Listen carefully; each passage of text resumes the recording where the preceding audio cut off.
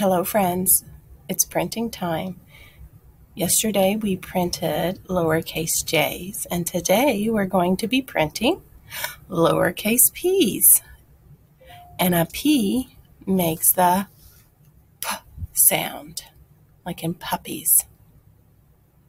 Are there some other words that make the p sound at the beginning that you can think of? You are exactly right, my friends. Those were some great words. And when we're making lowercase p's today, you'll notice that they're down below that bottom line. If you can't print this paper out, no big deal. Just make it in a notebook or on scrap piece of paper. But please remember to keep your p's that you printed to put in your virtual folder or upload what you've done into your Google Classroom for your teacher to see. Let's begin. Now we're going to start on the dot. We're going to make a straight big line down. We're going to dive down. We're going to swim up and over, making a small curve and around to that bottom line and close it up.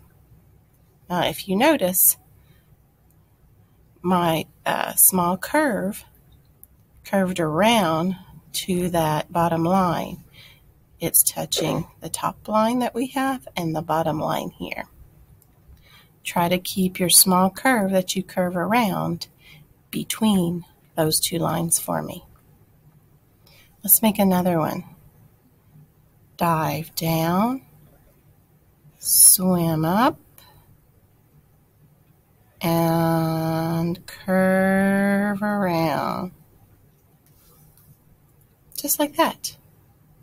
But be careful. Make sure your bubble or your curve is bumping that top and bottom line.